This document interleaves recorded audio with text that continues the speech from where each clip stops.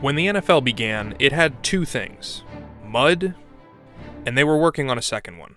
No one-handed catches, no coordinated end zone celebrations, just a bunch of guys bumbling around wearing leather helmets and pants from Elder Scrolls. As appealing as that sounds, it wasn't, and football's forefathers had to make a choice. They could either stop playing their game forever, or they could find a way to look a lot cooler doing it. Now, fans were reluctant to pervert their beautiful game with colors. They booed and hissed at them like cave trolls. But as their eyes adjusted and the sport expanded, teams were forced to come up with fresh visuals to stay relevant. Being both recognizable and not ugly was priceless, and it still is today. Just take a look at some of these early logos, and boom, Dallas Cowboys. They are the Dallas Cowboys, America's team. The Cowboys haven't won anything since the first Toy Story movie came out, and now they're making a fifth one, and doing NFL games. But Dallas remains by far the most popular team in football, because success doesn't matter. What matters is that star. Just like logos, tradition is always the way to go for uniforms if your team can get it right early. And you've got your Packers, Bears, Raiders, Colts, Chiefs. They wouldn't look right in any other threads decades down the road. If you're real clever, you can connect your colors directly to the city. Black and gold in Pittsburgh match the city flag, or teal and orange in Miami representing those tropical beaches. So we need sharp, contrasting colors and uniform designs that can show them off. But why is this a good uniform, while this is a bad one? Well, for starters, this one doesn't have a number on the front. There's just a giant B. By my count, the uniform fossil record is divided into 6 distinct eras of aesthetic evolution. And today, I'd like to travel through, see if we can learn anything. The wet sweater era saw gridiron football break away from rugby to form a new mud game that looked exactly like it, with cotton or wool sweaters and a leather cap that essentially made players a human football. Teams did this, I think, to three-stooge their enemies, because deception and thievery were virtues in the early NFL. The Chicago Staleys straight up stole the NFL title in 1921 by saying, hey, first place Buffalo, who we already lost to, let's have a rematch for fun the day after your final game. And then after they won, they said it actually counted, and had the NFL make a rule that if two teams play twice, the second one counts more. That's how you become champions, and it's a thirst for blood that today's Bears teams will never comprehend. In recent years, plenty of teams have worn throwbacks that feature those infant designs from the 20s and 30s, but when you add in modern pads and nylon jerseys, they end up looking so bad everyone wants to throw up. Steelers' Bumblebee costumes get a pass, because those ones are funny. But slapstick gags can't work forever, so eventually the league entered its baby giraffe stage, where we see teams getting closer to the looks we recognize, but they're still wobbling and falling over too much to pretend they've got it figured out. Staples that we now take for granted still had to be dredged out. You had the Lions in red, the 49ers without even a hint of gold, or my favorite, Ronald McDonald Rams. When the Rams added horns, it first opened the door to putting graphics onto helmets, and they continued to evolve from leather to plastic, and even added a face bar. Did some players start yanking face bars into the dirt every play? Yeah, but that's how progress works. So the NFL was feeling its way through the dark, but in 1960 the AFL stepped up to send a lightning bolt through pro football. Fireworks in the passing game, names on the back of jerseys, Broadway Joe, Medicare extraordinaire. Call the number on your screen now, it's free! No brand new league is perfect. The Raiders didn't realize it was a moral wrong to wear black and gold, and the Denver Broncos started their professional franchise in these. But the AFL's formation during the rise of color TV injected some needed intensity into the uniform landscape. We got baby blue, bright red, and green, orange when the Broncos finally got their shit together. By the time the two leagues merged into the Titan we recognize today, football fashion was officially in its golden age, featuring the most instantly recognizable looks in NFL history. This was the longest uniform era to date, and for good reason, spanning nearly 4 decades into the 1990s. That's not to say that every team remained stagnant, though. The Bengals figured out that instead of just saying that they weren't the Browns, they could show you. The Jets found their best look in the 1980s and fumbled it. The Saints, hydrated better. More than anything, this era was defined by vibrancy, as shown with the league's 2 expansion teams in 1976. You had Tampa Bay with their creamsicles and losing streaks, and Seattle sporting the definitive AstroTurf era look. I mean, we talk about how awful turf is now. They were playing on concrete. But like all of culture, design is cyclical. Uniforms, music, movies, no matter what your trend is, if it continues long enough, the pendulum's gonna swing the other way. So, in the 90s, we see a shift in uniform mood. 3 brand new looks in your Jaguars, Panthers, and freshly moved Ravens, all opting for a scheme that heavily featured black over bright colors. The 70s and 80s were over. Pro football was edgy now. 96 saw the death of the Kelly Green Eagles in favor of a shade dubbed Midnight, and the next year the Buccaneers put their logo from 76 back in the closet, which I don't think was cool. But for my money, the final horseman to truly plunge the NFL into an age of dark was Nike's 1997 redesign of the Denver Broncos.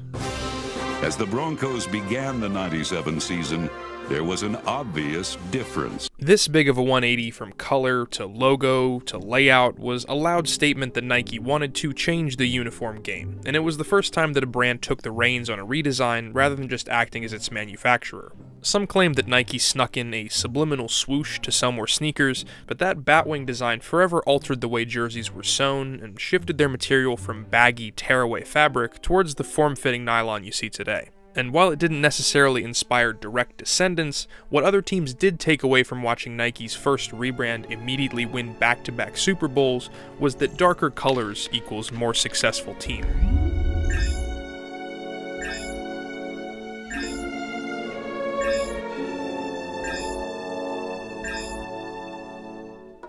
By the mid-2000s, the NFL's saturation levels were in freefall, and what's worse is that it was working. The uniforms worn by the most successful dynasty in the sport's history crawled right out of the Age of Dark into historic success, even though they were boring and kinda bad. Apart from that boom of gloom, the most notable trend from the Age of Dark was swinging that design pendulum from simplicity to treating every empty space like it was a stall in a bar bathroom. Titans, Falcons, Cardinals all committed uniform heresy, and each of them were punished, with 3 of the most heartbreaking Super Bowl losses of all time. Standing alone as the most disgusting offense would be the Bills, and yeah, punishment fits the crime.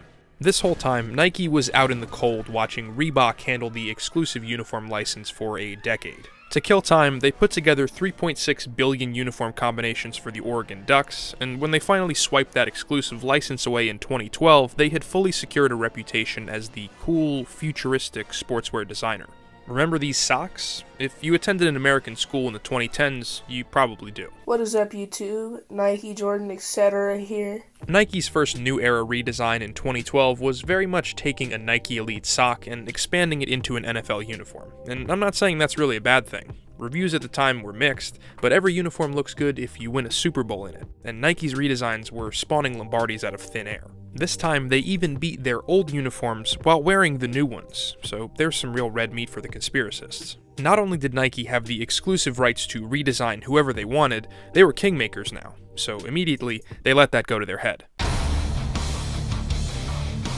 The helmet, that's supposed to give the appearance of speed and the Jaguar going fast. The Buccaneers say the new look connects the past, the present, and boldly brings the team into the future. When you look at the font, it's very distinctive, very angular. This border around the numbers on the jersey adds a completely new dimension, and it makes it easier to read. Well, for the Browns tonight, much anticipated, the reveal of the new look uniforms. No one else in the NFL has such a loud word mark that is, such powerfully displayed across the front chest. Cleveland across the chest, and as I can tell, I think it's Browns down the leg. Browns down the leg? Yes.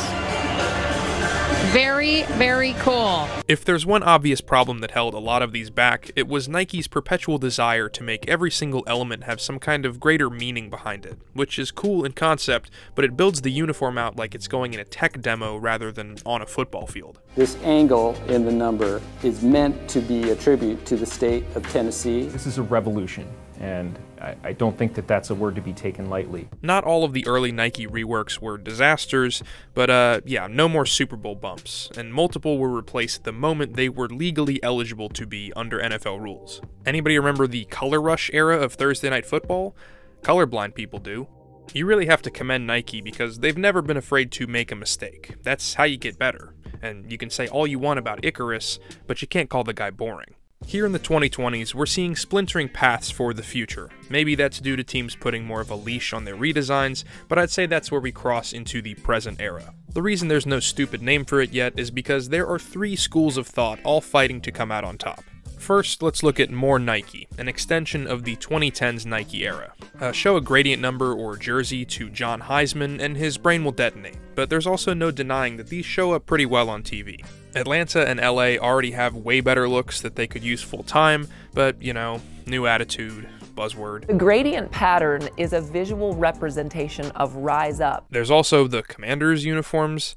These are awful. I don't even have anything written down. They're so lazy. The bare bones movement is growing in numbers with the Cardinals joining the Jags.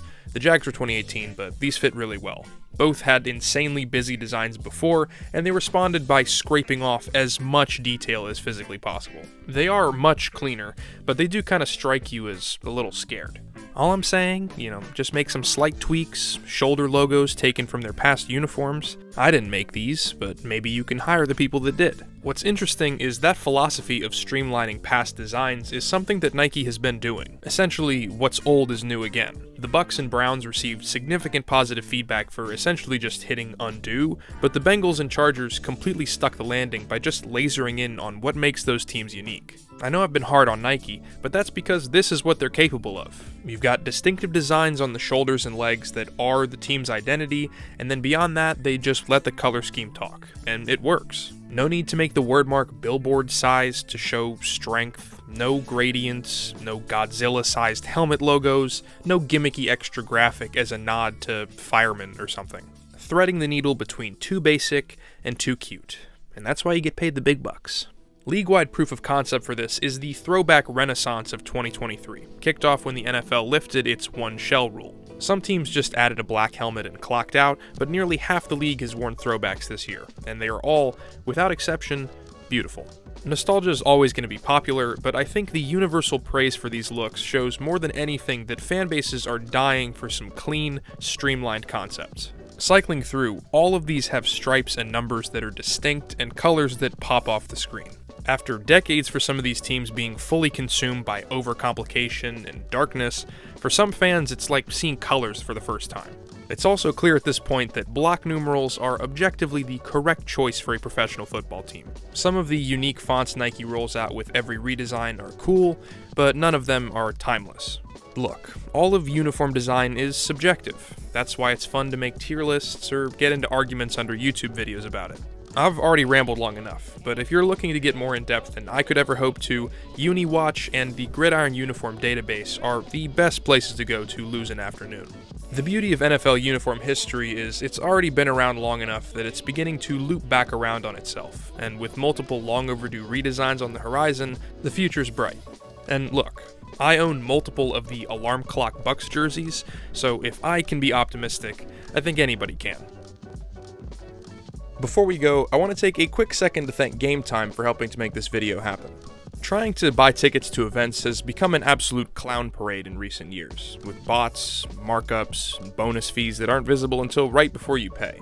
I personally even had an issue once where my tickets were sold to someone else after I bought them, and I just got locked out of the venue. So instead, I recommend you go check out Game Time, which is a ticket marketplace that focuses on giving you the most transparent and best deals possible by focusing on the tickets that are available right up to the last minute. These people are out here hustling and grinding so hard for those deals that they keep rolling them out even an hour after the event has already started. And I also appreciate that they tell you the full price you'll be paying instead of just tacking on those extra fees at checkout. Plus, they allow you to see what your view is going to be from your seat. That way you don't just buy a ticket that's in front of a giant pole. Or maybe that's what you want. I don't know, go crazy. If you're interested in checking them out, download the Game Time app, create an account, and use code SETTHEEDGE to get $20 off your first purchase. Terms apply. Again, that's code SETTHEEDGE to get $20 off on last-minute tickets over at Game Time. We're pretty bullish on the future.